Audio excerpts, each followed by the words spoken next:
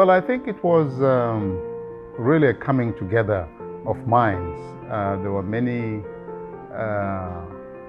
researchers and doctors interested in treating patients with HIV and AIDS from Uganda and from Zimbabwe. There were other people from the UK and some from the United States.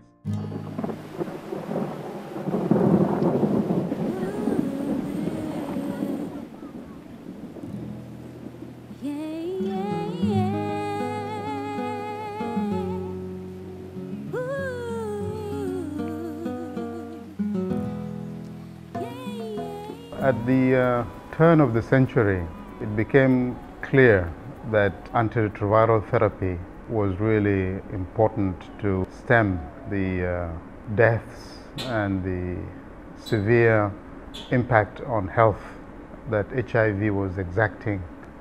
So doctors working with HIV and AIDS patients in Uganda and Zimbabwe met in 2001 in Harare to consider ways of how best to give antiretroviral drugs to the vast number of patients who require treatment. One of the biggest issues was laboratory monitoring. Laboratory tests in the West are done on a very regular and routine basis in patients who are receiving antiretroviral drugs. And there is really no firm scientific basis to this, but in Africa it became an obstacle for a number of reasons. Number one, laboratory tests are obviously costly.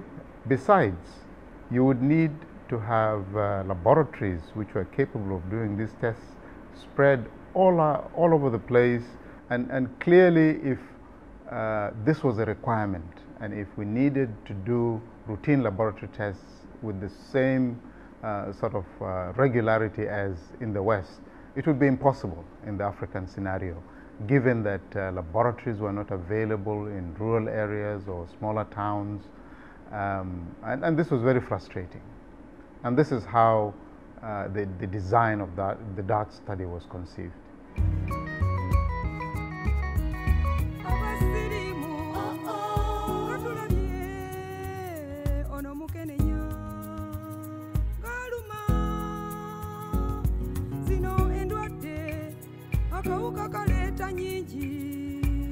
The results of the DART study are exciting.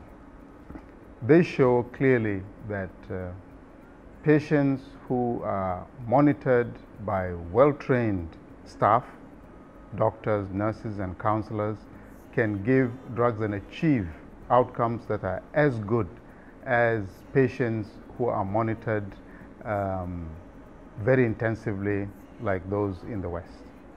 The availability of laboratories is still a big obstacle today. DART shows it's possible for patients to receive their treatment in rural areas on a regular basis with very positive results as far as resistance is concerned, and also achieving a high number of patients on treatment.